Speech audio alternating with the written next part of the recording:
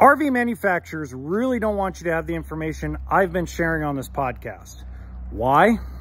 Because it exposes them for the fibs that they told during the summer. Proof positive is I've seen a lot of comments out there on my videos, on my regular channel, and on this podcast, and on my other social media that have said, oh, but 2024s are so different. We updated everything.